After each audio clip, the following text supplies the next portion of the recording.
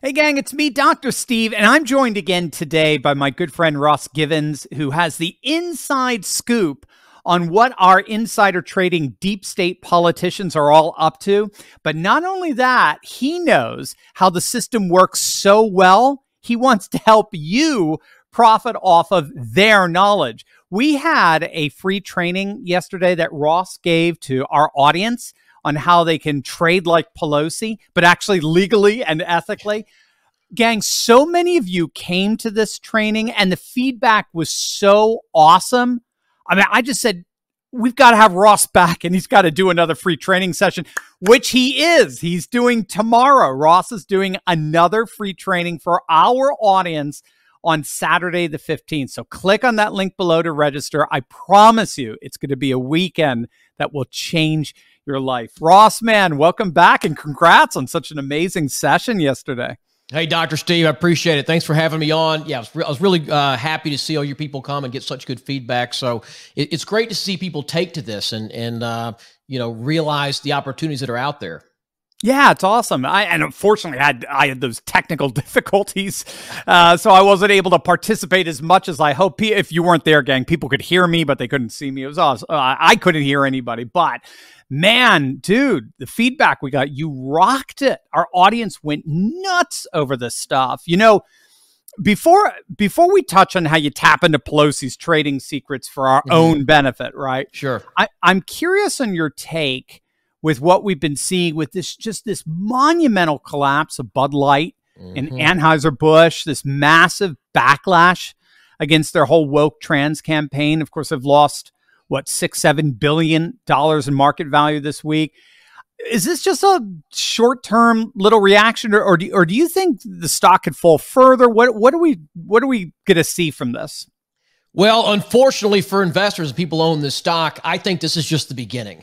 You know, when it comes to investing in stocks, we like to use precedent. So what's happened the last time something like this hit the market? And the only precedent we really have of something like this in recent years is Disney. Now, if you're not familiar, I mean, most of us know that Disney's gone full woke the last few years. Essentially what happened, they had a CEO, a guy named Bob Iger. Brilliant guy, ran the company for 15 years. The stock went from $20 to $200 while he's there. Well, he eventually steps down. New CEO comes in, Bob Chapek, and this guy brings in all the crazy wokeness.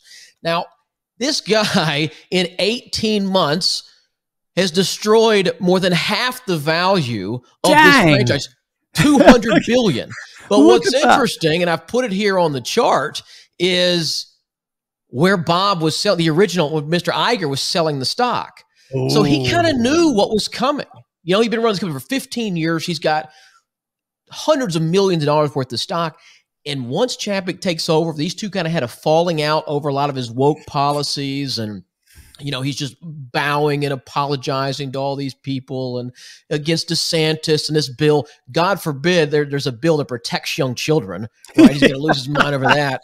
But you lunatic. You know, well, I talk a lot about the insider stuff, you know, this just shows you what you can see tracking their trades. Iger dumps something like $250 million of this stock right at the high and saves himself. So this is your approach, isn't it? You guys focus in on what companies, what corporation guys who are on the board, what they're doing with their stock, right? And you sort of mirror it. Is that with their own money? Yeah, because that really tells the tale, right? If you really believe in something, you're going to put your own money towards it. If you don't, you're not. And so no matter what they get out and say on television, if they're buying their own stock in 6- and 7-figure amounts, their own money in their own account, that's a very bullish thing. Likely they think good things are coming because they know more than us. On the other hand, Iger kind of knew the route Chapek was going. He kind of had a feel for, oh no, here's what he's doing. He's pushing, you know, all this trans stuff and the gay stuff into these children's movies. And I don't think our audience is going to love that very much. And so he got out of the stock. So he flashed you just the opposite. It's a giant warning. Hey, get out while the getting's good in Disney stock. Again, just long term, as we're thinking about our finances, but also about our nation, you know, do you think, I mean, looking at charts like this, does it look like Woke Inc. has an expiration date to it? I mean, if there's no market for this, or actually it's worse. There's actually more of an anti-market for this, then doesn't that mean that it's just a fad that promises to disappear at some point? Well, like you, I certainly hope so. You know, my father used to say, right is right even when no one is doing it, and wrong is wrong even when everyone is doing it. Yeah. And I just believe, and I know you and I agree, these large companies using their power to push their own agenda, their own beliefs on people is just wrong. Right. Even if it's trendy and cool now and they get, yay, good for you, Disney, on Twitter. Especially companies like Disney who can have such an impact on young children. And so what we're seeing or likely to see with Anheuser-Busch stock, I think is a wake-up call to say, look, don't kowtow to these people. The silent majority, like we're all talking about, this is how they're going to react. They cut your company in half. Wow. Yeah. You know, we talk a lot about creating a parallel economy here on the channel. But that, you know, it doesn't just mean making money. You have to protect it, right? As we can see. How can people avoid owning these kind of stocks that can lead to these massive losses? Again, it's not just Anheuser-Busch, as you show, it's Disney, it's Netflix, it's Facebook. What can our audience do? Well, you know, if you follow this stuff like I teach people to do in this training, sometimes they'll flash warning signals. You know, the 15-year CEO selling $250 million worth of stock in 2 months, that's a warning signal, but you don't always get that. Right. The easiest thing, look, there's 6,000 publicly traded companies out there. You don't have to own Disney, Amazon, Google, the same ones everybody else does. Just focus on the ones that are flashing you buy signals, right? When the CEO and the CFO and the board members and the marketing director are all buying their stock with their own money in their own account, that's just generally a really good sign that they believe good things are coming and they have access to information before everyone else. You know, I talked about like the pharmaceutical example last time we chatted, right? If you knew your drug was about to get FDA approval, you could go buy the stock and make a ton of money. If you're Apple and you know they're about to release the iPhone and the world has no idea what's coming, you buy in advance and you make a ton of money on the stock. So by focusing on those companies where the insiders, the company, people running that company are actively putting their own money in, who are eating their own cooking, that's going to generally keep you in the stocks with the greatest chance of not imploding like this. Right. And I mean, obviously, the past year's been pretty bad for the stock market, right? We've had the record inflation, interest rates, huge layoffs. Is it a bad time to own stocks? Is this, or should I just grab some gold and then just, build my bunker? Honestly, just the opposite. I think it's a great time. This is what a lot of newer investors don't realize, but the stock market is a discounting mechanism. And all that means is prices are based on where people believe numbers are going to be in the future. So if you buy Apple stock, it's not valued based on how much money they made last quarter or last year. The value of that stock is based on what the market thinks they're going to do next year and the year after and the year after. That's the discounting mechanism. So I say that to tell you everything's priced in. Stocks in the general market are where they are because of the inflation and the layoffs and everything we've seen. So all that's known. And the only thing that pulls stocks down is when things are worse than expected. So COVID, the market fell 30% in a month. Why? No one could have seen that coming. It wasn't forecasted in, right? 2022 is terrible. Why? People didn't see the inflation coming. We didn't expect it. It was worse than expected. All that's out of the way now. And so this is the beginning of a new bull market and really a great time to buy. And a lot of people say, well, when inflation's down and the economy looks good, that's when I'll get into stocks. The market's going to be up 50% by then. You really want to get in at that peak bearish moment when things are as bad as they're going to get. The March of 2009, the February 2020, that's where the low is. And we're already seeing stocks begin to rise and the market's put in a low. The news is getting better. So I would say it's actually a very good time to be buying stocks. And the approach we teach takes you a step further by identifying some of the best, the ones that the people there are kind of tipping their hat going, I want to buy a couple shares. I think things are coming. Yeah, yeah. I just looked at my portfolio yesterday for the first time in months. I just it was so bad, but it was all green. It looked good. Even Bitcoin's going up, and Ethereum and the like. So just give us a taste of what everyone could expect tomorrow. Give us a little taste of how we can learn how to cut through all the BS and start trading like Pelosi. Yeah, so we talked about Pelosi before because, I mean, she's probably the most corrupt out of there, right? They've got access to information they use. She's made 140 million trading.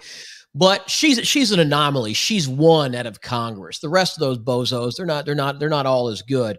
Corporate insiders, on the other hand, have a fantastic track record, 20 plus years of calling bottoms, getting in stocks before they go 500, 1,000% higher. Trades like Iger getting out right there at the top, right. So all we do is we track the buying and selling of these insiders. And people don't realize you can do this. But if you were an insider, that just means a CEO, a CFO, a top-level person of that company with inside information. Anytime you buy or sell your stock, you have to report that to the SEC within 48 hours. But that's all of public information. Right. So we've got a system that scans all this, tracks it, and we just look, hey, what stocks are insiders buying right now? This one's a little, oh, look, this stock, the CEO just went in for $500,000 and the marketing director went in for, all this money piling in.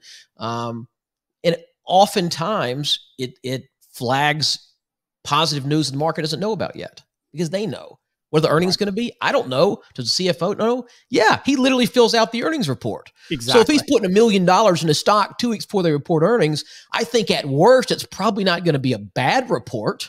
Right? I mean, that would be insane for them to do that. So it just gives you a big edge and allows you to see where the people in the know with the most information are putting their money, and we just follow along. So we train them. We train our members on that. We're doing another session on Saturday. I love seeing your audience on Thursday. They were fantastic. Just a great group of patriots, and they got it immediately. Love seeing the feedback, and we're going to do it again. So we're going to show them how to find this stuff. There's an SEC database. You can track stuff. It's free to access online. I'll show you where that is. We show them the things you want to look for, things you want to look out for. It's sort of the approach we've been taking for 6 or 7 years. It's produced such a good track record. Oh, it's so awesome. And that 48-hour time period where they have to report, that's in stark contrast to what members of Congress have to report, right? What's their time 45 period? Days for them. They give themselves a little buffer before the public realizes they get it early. Right, exactly, right. They bought and sold by that time. And probably retired, half of them. But oh man, this is great, gang. Seriously, thousands of you were there at the free training on Thursday. I was, even with my technical difficulties, was there. But I mean, the feedback that we got was so amazing. You heard it. Ross has agreed to do another free training tomorrow, Saturday. Do you know what time tomorrow? Yeah, Ross? it's 10 a.m. Eastern, so it's 9 o'clock Central. So for you West Coasters, I apologize a little bit early, but hey, Saturday, I got 2 young kids. I got stuff to do. So, well, we're appreciative that you're doing it to begin with. This is awesome. I told them I would. If it filled up, I know some people couldn't get in. The software kind of limits how many attendees we have. So we wanted to do it again and be sure everybody had access to stuff because it's just too valuable. And people need to be made aware of this and how they can do it. So 10 a.m. Eastern time, Saturday morning. 10 a.m. Eastern, gang. Trust me. Trust me. You do not want to miss this. This is an absolutely amazing opportunity to build your own parallel economy. All right. This is your own parallel economy. And you're going to learn how to do that by trading like Pelosi, but legally and ethically. So click on the link below to register. Seating, as you heard, seating is limited. You'll actually see it. Well, where I saw it has a limit of how many people can come in when you click on and you go tomorrow. So seating's limited. Don't wait. Click on the link and be prepared to be absolutely blown away at learning Ross's stock trading secrets. Ross, man, you're the best. Thanks so much, brother. Thanks, Dr. Steve.